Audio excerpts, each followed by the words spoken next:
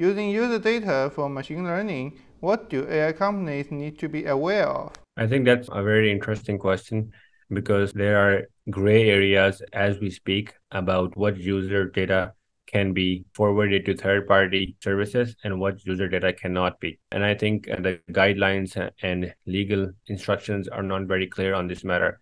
As a rule for most companies, you should not be conveying the customer data to third-party application unless it's written in your terms of services. And also, even that, when you plan to do that, you should obfuscate the personal information of customers from the data. That means removing the columns in databases for the names and addresses and other personally identifiable information, and use the data only for research and development purposes.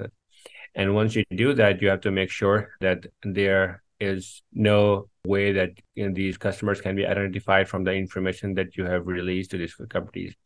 Big companies have always cross promoted their data and cross access their data, like Facebook Pixel, a tool and a script that can be embedded in a website to get the information from the users that are visiting the website and their operating systems on mobile phones and their browsers and other small information that helps them improve their products. And that information can be used to provide better service as well. But when it comes to other information like payment information and race and gender identifiable information, that can become a legal issue. So before you actually cross share your data, make sure that you are legally entitled to do that and there are no concerns of privacy and safety. So the data that you train your models on must be authorized data that you have the right to use that data. And that can only happen if that is in the jurisdiction that you're operating in.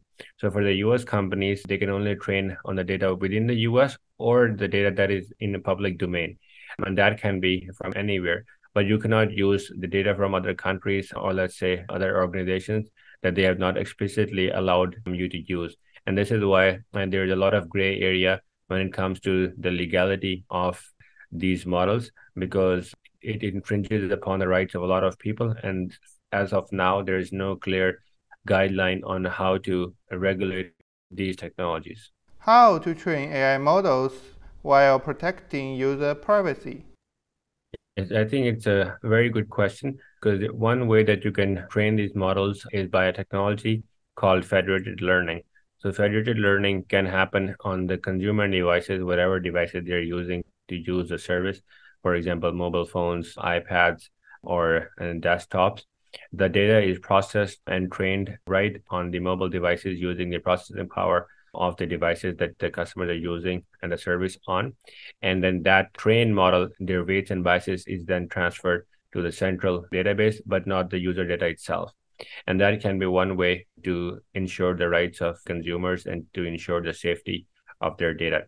One more thing and that can happen is that data should not be transferred across the seas in multinational corporations to ensure that you could complying by the local laws and regulations. For example, recently we have seen in US there was a huge issue with TikTok where they had to bring in the CEO of TikTok and ask him questions about the safety and privacy of the data. US regulators have been cracking down on Chinese companies and organizations with a lot of allegations. And that has to do with the safety and privacy of data, even though TikTok has assured that all the US data is on the US soil and has never been transferred to China.